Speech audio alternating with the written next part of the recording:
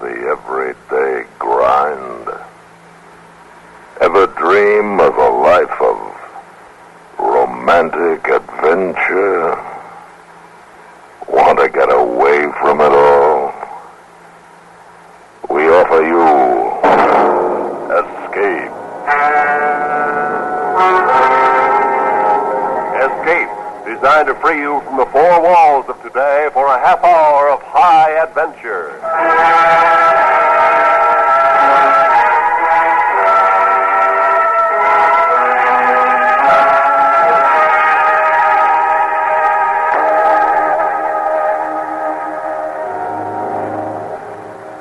Ladies and gentlemen, we present a story of two boys and the dreadful game which they played.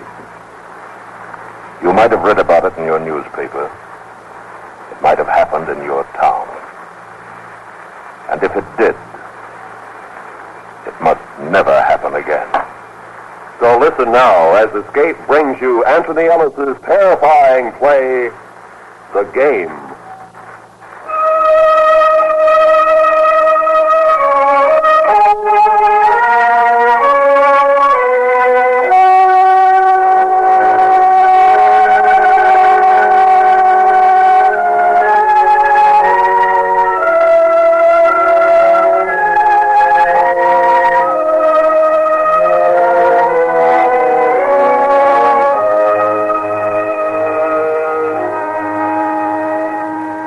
There were two of them. They stood on the corner of Main and Elm, leaning back against the wall, indolent. The summer sun warm, bringing to them the astringent odor of soft tar and the crack of the sidewalk. It was 2 o'clock by the hands of the jeweler's clock a few doors down the street. And it was at 2 o'clock, quite innocently at first, that the dreadful game began. What do you want to do, Pen? I don't know. You? I don't know.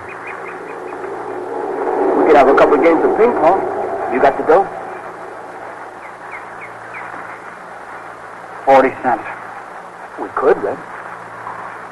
I don't know. No, I don't feel like it. Okay. Hey, we could shoot some pool. What's the matter? You always want to play games, kid stuff. You know something? What? I feel like getting drunk. You're kidding. I'm not kidding. You're kidding. What do you want to get drunk for? For fun. Yeah, some fun. My folks won't be back till later tonight. Not me, boy. Not me. I can get hold of a bottle. Not me, boy. Chicken? That's me. Okay, so long. Hey, Red. Wait a minute, Red. You kidding? What do you want to do that for? You got any better ideas what to do?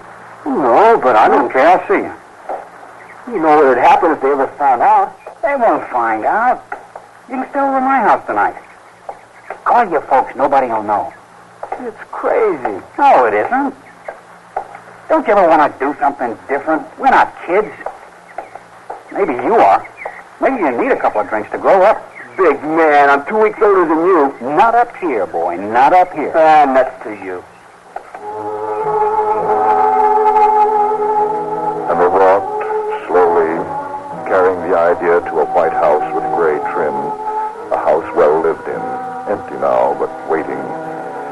And the boys went in, upstairs, and to a room papered with ships and pennants, signs and maps. One read and disappeared for a few minutes. The other tried to become interested in a book of fighting ships. He was afraid of what was to come, knowing why and not quite knowing.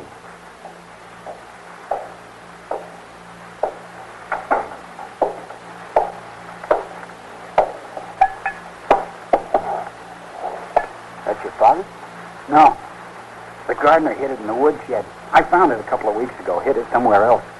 Boy, I bet that fractured him. How do you like it?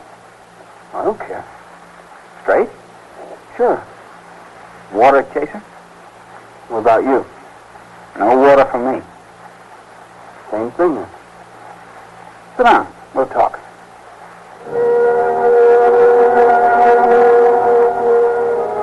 They drank. They didn't like it, but they'd started the game and they couldn't stop. The small clock with an hour front piece ticked above them, the eyes of the bird metronomically switching from side to side. A car passed occasionally, and there was a tension until the sound of tire and engine faded away. It didn't take too long for the warmth to grow and the eyes to become hot, the tongue loose.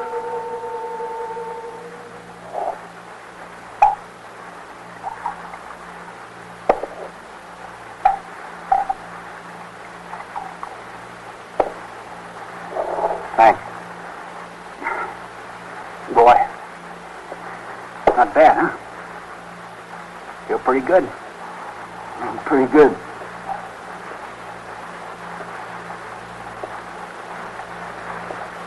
Boy. Elaine. There's a girl. Wouldn't be bad having her up here now, huh? Yeah. Wouldn't be bad. You ever take her out? A couple of times, I guess. All right, huh? Next? No. Not much. Oh. I thought you two were like that. That's what I heard last time. You kidding.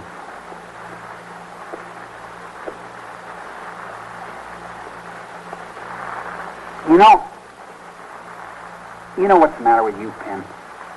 What? You're soft. I'm your friend, boy, I can tell you. What the other guys say, think. You know? Guts, boy. Not all there, not enough. I'm your friend, Penny, I like you. But you gotta have guts. I got guts. Not enough. That's what all the guys think. Penn's okay, but kind of soft, you know? Chicken. Yeah? I'm telling you. I don't want to be a pal to a guy who's soft. You gotta be hard. Be like the other How do you guys. figure all this, huh? Nobody asked you. I know what I am. I know I'm not soft. I'm not chicken. You're afraid to get drunk. I'm getting drunk with you. Because you were afraid I'd think you were chicken. That's why. You're crazy. I've seen you afraid. I had to explain it to the guys. When? That time we went shooting ducks with your old man's shotgun. You were chicken then. You're crazy. The guys thought you were. Afraid of the gun. Well, that's not chicken. That's what I told them. But I'm not sure. Forget it. No, you can't run out on that boy. I'm your friend, and I'm telling you for your own good. Okay, you told me I'm chicken. No guts. Now forget it. Afraid of a gun. You and me can never go hunting up in the mountains, I'll tell you that. Cut it out. You are, kid. You're chicken. You want to fight? Is that what you want, huh? You want it? What for? That doesn't mean anything. Kid stuff. I got a better idea. You want to really do something that'll show, boy, that'll really show it?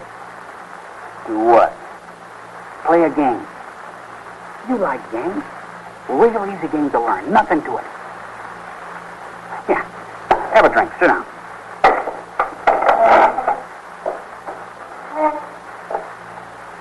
Game? Yeah, I read about it a while back. Russian roulette. I never heard of it. Some kind of gambling? I'll tell you. It's real easy. First, you get a gun. Revolver. A real gun, Penny. Bullet gun, Penny. So what? You take one bullet and you leave it in the gun, see? Then we take turns. What kind of crazy game is that? We take turns pointing at our heads and pulling the trigger. If nothing happens to you, I take the gun, bend the cylinder, and point it at my head, and shoot. You call that a game? Sure. See which one goes chicken first.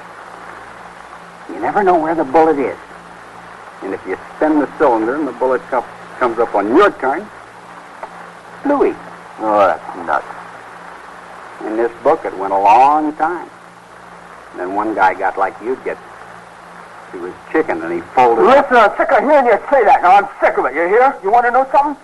You get chicken before me. You. I wouldn't do it to you, Pants. Don't worry. Wouldn't be fair. Forget it. Now, wait a minute. You started it. Go ahead. Finish it. Your old man got a gun, has he? Sure. Okay. You want to be crazy? Okay, go ahead. Get the gun. Go ahead. Well, go on. Get it. Let's start playing. Red smiled a smile of pity. With deliberate ease, he sauntered from the room.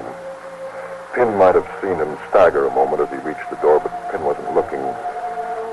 He was noticing, for the first time, his hands, lying flattened on the table, disassociated.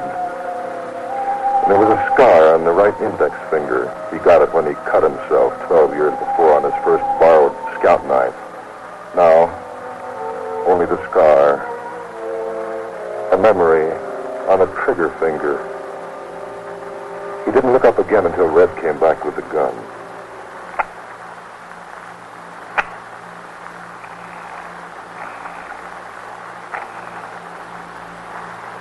.38.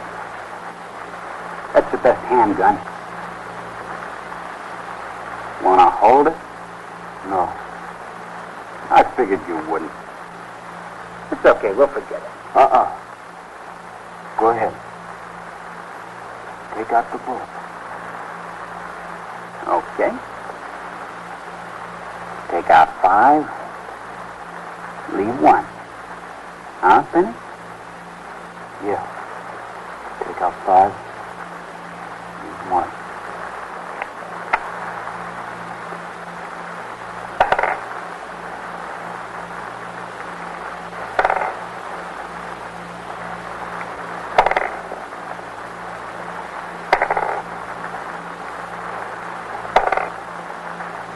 One bullet. For you or for me? Okay. Okay.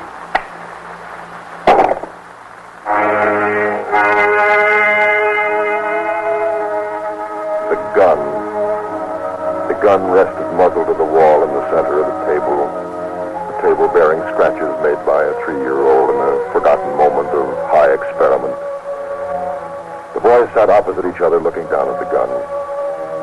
Because the whiskey affected them with a strange new feeling, details of the table edge, a wall, pattern on the rug, these details on the fringe were blurred, but not the gun. The gun was clear and precise, and the gun waited. You want to go first? Doesn't make any difference. Me neither. Flip a coin. Okay. Call. Head.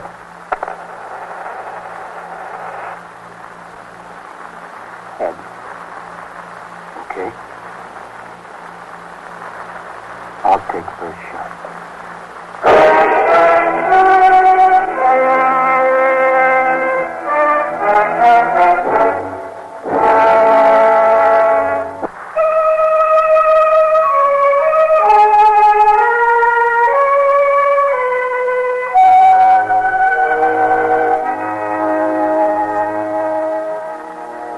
There was a ceremony to the game then. Sportsmanship. With the toss of the coin, the drink of whiskey, the glass put down, and next to come, the lifting of the gun. Pin stared at it and thought how he would best reach out to take the handle gracefully, practically. He had never held a revolver in his life.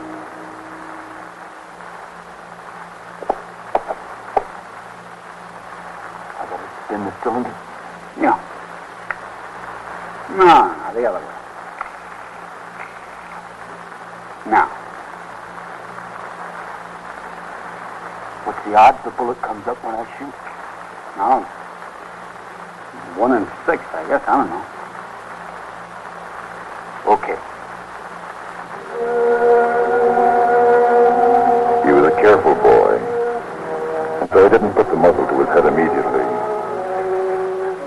At this point of the game, there was a numbness which did not allow for speculation of pain, mother, father. Rather, Pin was surprised by the weight of the gun, the physical oneness with it lying in his hand. He was afraid of it and fascinated in his fear. Red watched, his mouth open a little, eyes reddened with drinking, but bright, watchful, seeing the friend of his youth slowly raise the gun, unsteady and awkwardly turning the barrel to his head. He wet his lips and waited.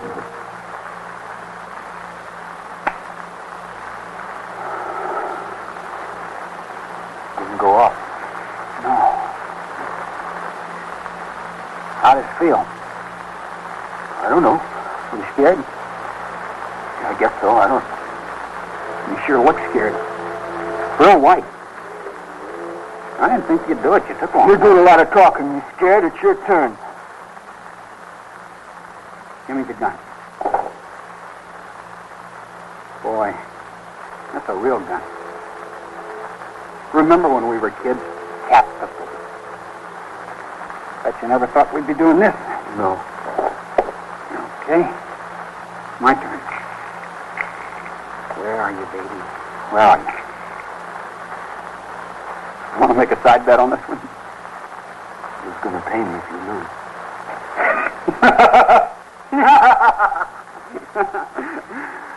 Watch, then. When you make up your mind to do it quick, see? Like this.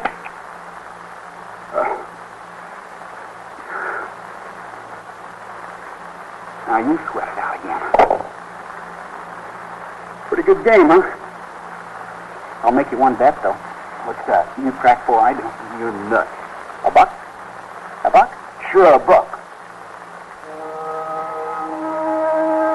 The game had taken another turn. It presented an added incentive to win. $1 bet that one boy would be a coward. A boy would lose his nerve. Wouldn't have the guts to take another chance at blowing his brains out. Good bet, that. Sensible. Bright young man. The room was too warm, and outside the middle afternoon sun blazed down hot on the heavy sycamore trees, dusty and still. A 12-year-old passed by on the street whistling tunelessly, childishly, on his way to the drugstore for a soda.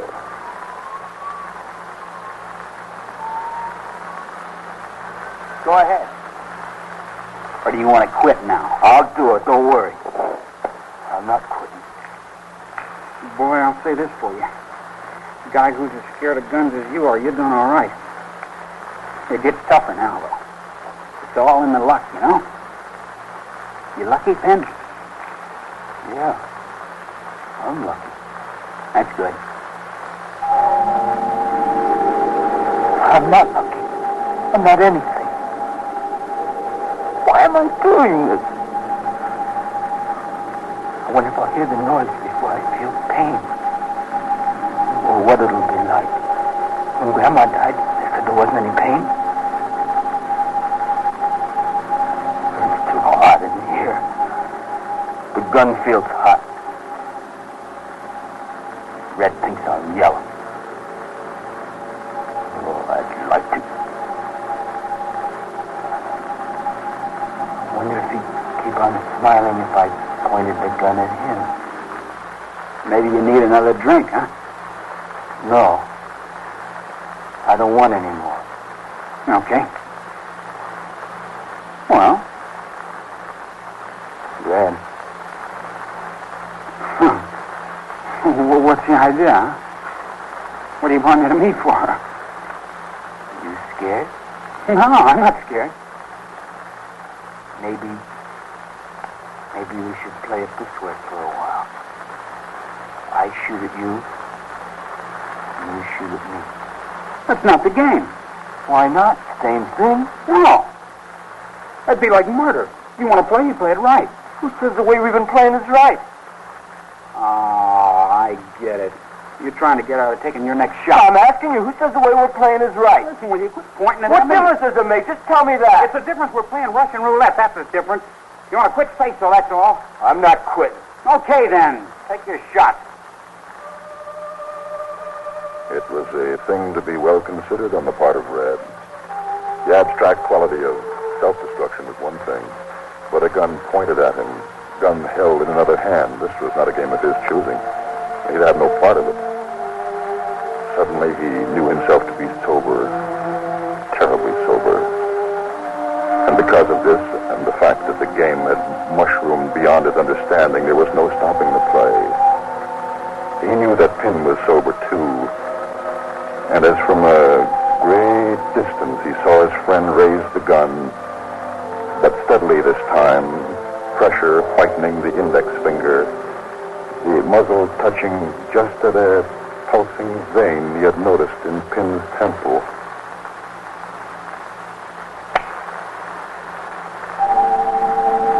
I didn't die.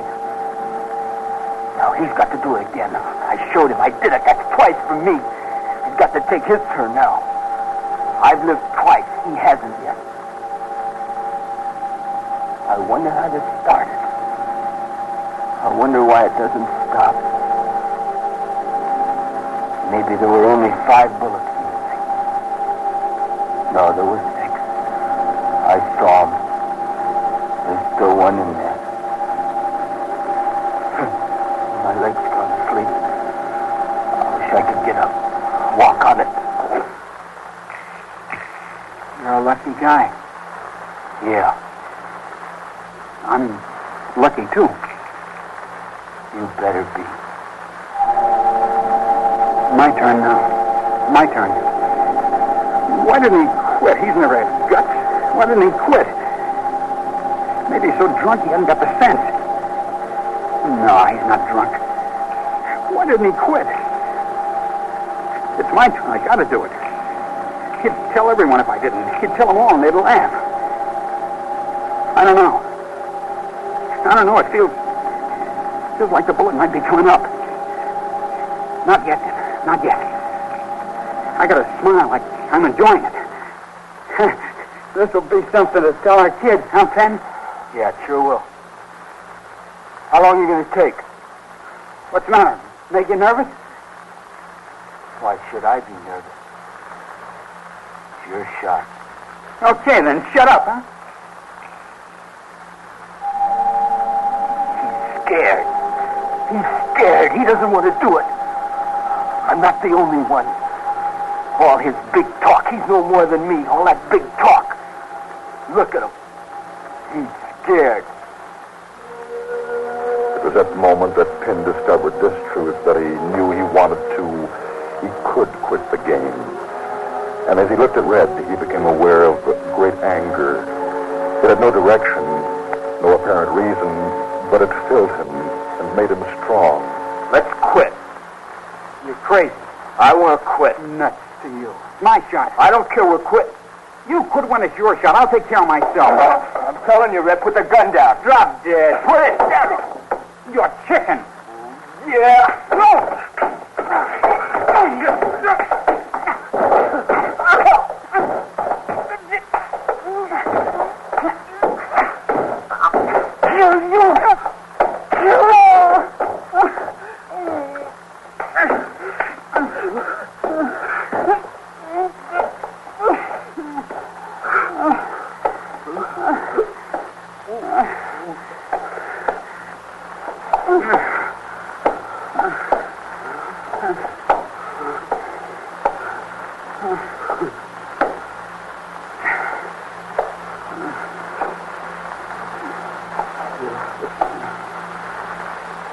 You better answer the telephone.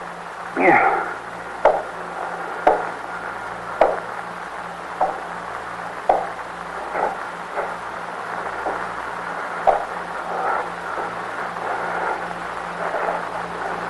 Hello? Oh, Mom? Oh, fine.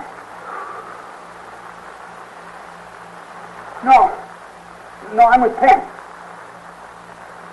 No, I'm fine. Oh, that. We've been playing. Kind of rough, I guess. Sure, Mom. Everything's fine. Okay. Okay, Mom. Sure, Mom. Thanks. So long.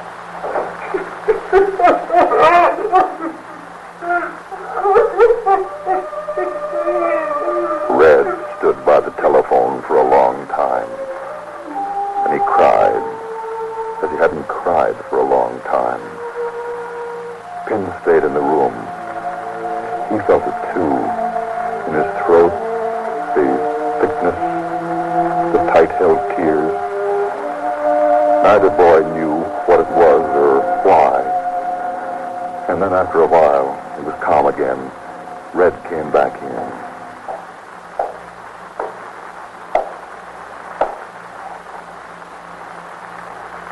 That was Mom. Oh? She said we could go to the tavern for dinner if we like.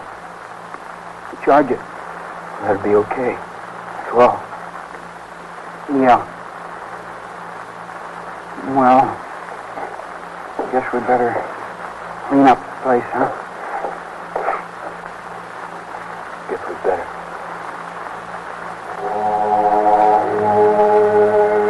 They cleaned up, not saying much to each other.